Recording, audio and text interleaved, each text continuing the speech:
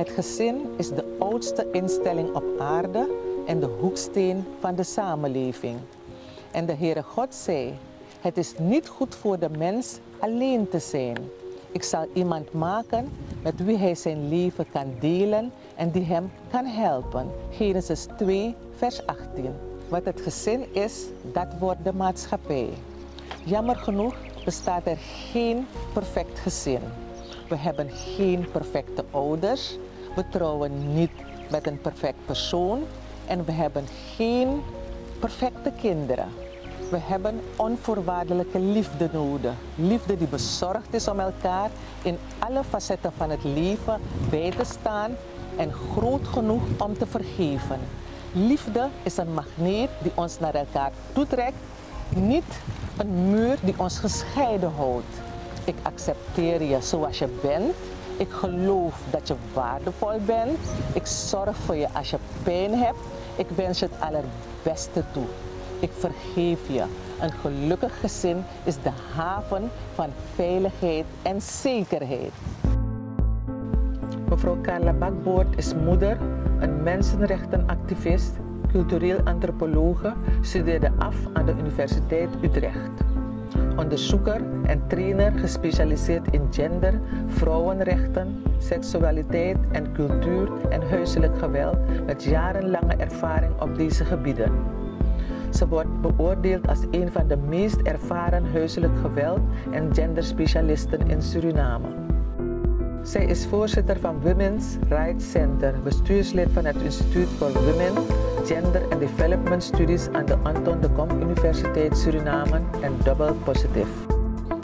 Zij heeft een aantal uitgebreide gender- en huiselijk geweld trainingshandleidingen samengesteld, trainingen, lezingen en colleges verzorgd en onderzoek verricht.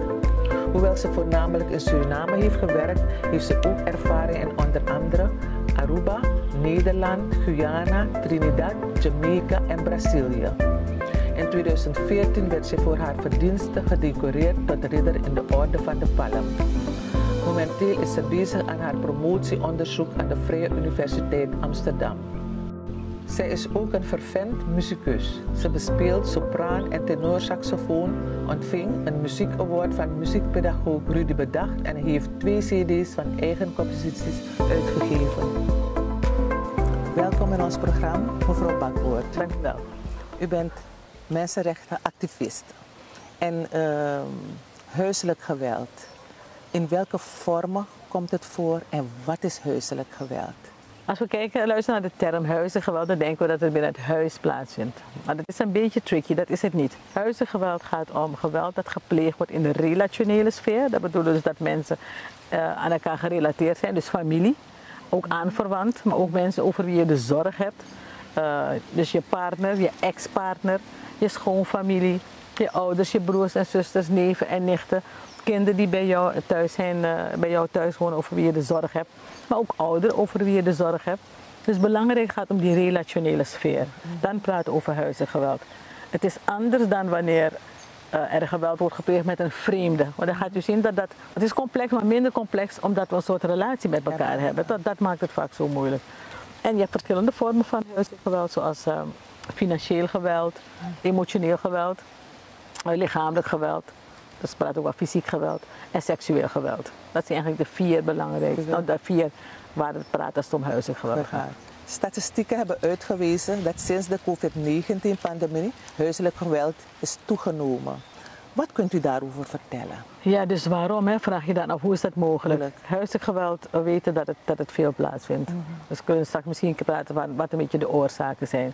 Ja. Maar wat gebeurt er in een pandemie, en zoals met alle maatregelen die getroffen zijn, zoals nu met COVID-19, kunnen mensen minder op straat. Alles gebeurt eigenlijk, moet binnenshuis of bij ons kunnen zeggen in Suriname, binnen dat erf voor zover je dat hebt. Dat betekent dat iedereen op elkaar zit. Het betekent in de cases waar er al ongelijke machtsverhoudingen zijn of waar er al eventueel spanning is, dat die spanning alleen maar nog erger wordt.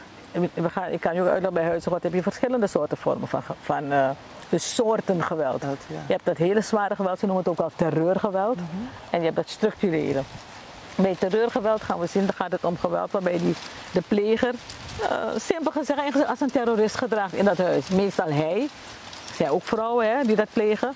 Maar in alle onderzoeken wijst uit, meerdere mate mannen, dat die zoveel macht hebben in die constellatie, dus thuis als vader, als broer of als ouder, dat hij zich die macht zodanig toe-eigent, die macht misbruikt om zijn zin te krijgen. Laat me het gewoon simpel zeggen. En daar gebruik je alleen middelen voor. Zit je met elkaar, dan maakt het alleen maar nog erger, want konden de kinderen misschien nog naar school gaan of die vrouw kon nog langer blijven ergens. En dat geldt ook voor die andere vorm. Nu is het allemaal op je. En die andere vorm waar we eigenlijk ruzies met elkaar hebben en we weten dat niet goed op te lossen. En er zijn allerlei conflicten. Mensen raken gestrest van het werk, ze kunnen geen geld verdienen meer. Dus van alles gebeurt er vanwege die pandemie. Dan krijg je dat mensen sowieso gestrest ook raken. En die stress veroorzaakt helaas ook geweld binnenshuis. Als je zo gestrest bent binnenshuis, waarom doe je dat juist op de zwakste? Hè? Waarom de kinderen altijd en vrouwen? Theoretici leggen ons uit dat mensen naar beneden slaan. Daarmee bedoelen we dus, je gaat altijd de zwakke pakken. Want je durft niet iemand te slaan die sterker dan je is. Dus je ziet, het heeft toch wel altijd te maken met die posities waarin we zijn. Als u thuis de sterkste bent en uw broer of zus is helemaal gestrest, dan zal hij toch niet zoveel durven. Want ik denk, laat me toch liever uitkijken. Maar dan gaat hij zo'n broertje of zijn zusje pakken vanwege die stress. Hè? Dus dan zie je dat vaak de kwetsbaren eronder lijden. En dat zijn vaak de kinderen, en vaak de vrouwen en de ouderen. Dus de ouderen, zeg boven 70, die ook afhankelijk zijn. Dan zien we dat die eigenlijk de meest kwetsbare groepen zijn. Ja. Wel heel triest. Ja. En dan vraag je je af, komt het door die pandemie, doordat ze op elkaar zitten, of hadden ze daarvoor al problemen?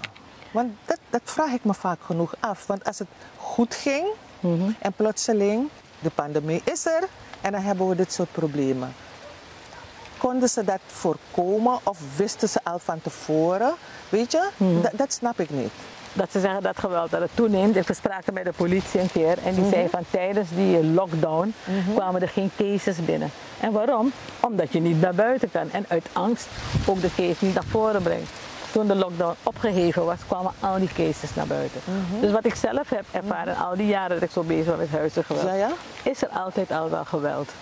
En waarom dat erger wordt, omdat misschien niet alleen de aantallen toenemen, dus ik denk die bij terreurgeweld niet, maar ik denk de situaties waar mensen sowieso, dus vanwege die stress, nog erger gestrest raken en hun of zich op een of andere manier niet zo zouden uiten wat ze anders niet gedaan zouden hebben.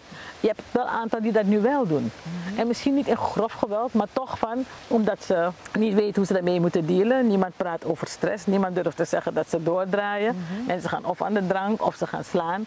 Maar wat ik dan aan u wil zeggen, dus dat er soms een onderlinge joegoe komt. Maar dus nogmaals, als je al sowieso afvindt dat je hoofd van het gezin bent, en ook al was je niet agressief daarvoor, op een of andere manier ligt die basis daar. Het fundament is er. Dus als je even snapt, ga je dat gauw doen. Je gaat niet gauw dat met een sterkere doen. En natuurlijk gebeurt dat ook dat er onderling in gezinnen wordt gevochten. Dat hele gezinnen gestrest raakt, dat merk je ook. Dat zijn dus wederzijdse joegoes, om het simpel te zeggen, dat heb je ook. Maar die andere, dus waarbij de kwetsbaren niet kunnen inkomen, daar gaat het vaak dan mis. Erger mis, ja. En hoe zouden we dat kunnen indammen? En wat voor advies heeft u voor dit soort problemen, deze gezinnen?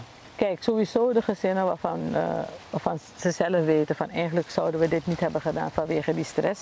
Dus iedereen vind ik moet hulp zoeken, iedereen. Dus dat je echt gaat van kijk, je ziet dat het niet lukt, ga hulp zoeken. En vooral de mensen die eigenlijk die agressie uitoefenen op die ander. Want een heleboel zijn zich ervan bewust en een heleboel weten ook best wel dat ze hulp kunnen zoeken, maar niet durven of niet willen uit stoerigheid.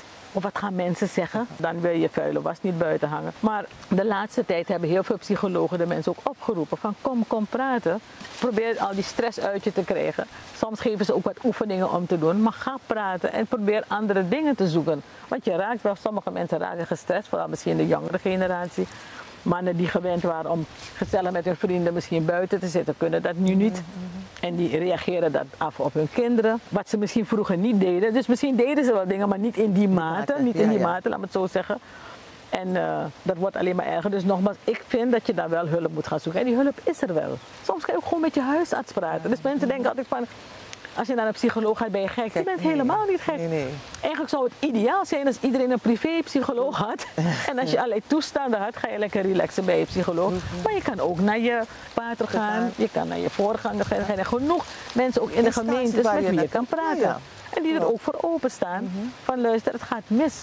Ik ben gestrest, ik heb geen inkomen, het lukt allemaal niet. Ik voel dat ik mijn vrouw eigenlijk of mijn kind bijna in elkaar wil gaan slaan, want ik kan er niet meer tegen. Ergens moet ik het kwijt. En dat doe je aan je kind, want je weet, die durft toch niet terug te slaan, die vrouw ook niet. Maar pas daarvoor op en ga op tijd die hulp zoeken. Ja, en dat is eigenlijk voor beide partijen? Beide partijen? Ja. Ja, toch? Ja, kijk, kinderen, die kleintjes, is het misschien wat moeilijk. Maar ook als je ziet van, hé, mijn vader of mijn moeder raakt gestrest, kunnen die ook gaan zeggen, maar ik denk dat we er iets aan moeten doen, want dit kan niet verder. Maar ook als die vrouw ziet van, hé, dus nogmaals, ik praat niet over terreurgeweld, dat is een hele andere kwestie. Hè? Want dat maakt het heel moeilijk, gaat die vrouw bijna niks kunnen zeggen, maar dat is terreur 24 uur per dag. Dat is een totaal ander iets. Maar die andere waar ik het over heb, waar je nog kan bemiddelen, denk ik dat het ook voor de vrouw ook goed is om aan de bel te trekken. Als je ziet dat je man gestrest raakt, toch, of andere kinderen, dat huis, praat met familieleden.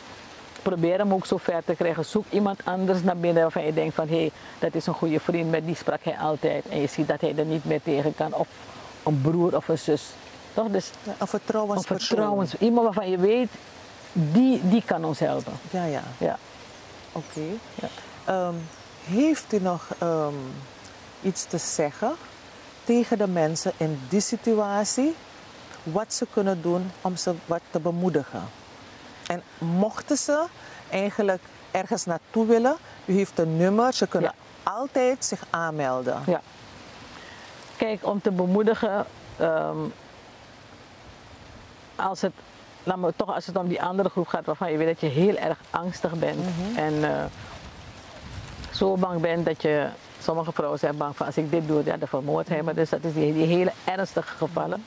Zeg ik toch van, als je een mogelijkheid vindt om toch met iemand te praten, en dat zeggen we dan, we dwingen niemand om een aangifte te doen of een beschermingsbevel, maar voor jezelf, als je zegt van, wel, ik kan er nog niet uit, maar toch voor jezelf, zeg dat helingsproces, zoek dan toch nog iemand met wie je kan praten erover, dat je het in ieder geval kwijt kan. Want het proces van het verlaten van het leven, van al dat geweld en hulp gaan zoeken bij de politie en al die andere wegen zijn best wel moeilijk en dat weten ze zelf ook. Ja. En voor de een is er een oplossing, voor de ander nog niet, afhankelijk van in welke fase van het proces zij zelf zitten en die bewustwording. De andere mensen zeg ik ook hetzelfde. Dus ga praten met iemand, probeer je bezig te houden, probeer te kijken naar de positieve dingen die er nog zijn tijdens die coronacrisis. En voor sommigen zijn er niet veel, omdat er heel inkomen is weggevallen. En probeer toch nog met familieleden en wat hulp te zoeken. En toch dus door al die ellende heen iets te zoeken wat je met elkaar iets leuks kan doen. Dingen die je misschien vroeger wel deed en omdat je dan naar buiten kwam en veel uitging, dat je dan nu toch weer kan kijken van hé, we gingen vroeger uit, jij ging daar met die vrienden, ik ging met vriendinnen naar de kinderen, gingen naar buiten, die zaten op hun laptop of andere dingen te doen. Probeer dan toch iets te zoeken wat je weer samen kan doen. Een spel samen. Iets om elkaar weer te binden. Voordat je aan die stress komt, kan je nu al proberen van hé, mensen die eigenlijk het al zien aankomen van dit, dat je op tijd, dat je denkt van hé, nu moet ik toch aan de bel gaan trekken. En dan kunnen de mensen ook bellen. Hè. Ze kunnen ook bellen. Kijk, er is een prachtig initiatief van de kinderlijn. De kinderjeugdtelefoon. En die is niet alleen voor kinderen in die zin. Het nummer is 123. Heel simpel. 24 uur per dag. En het is voor kinderen sowieso, maar wat hebben ze gezegd?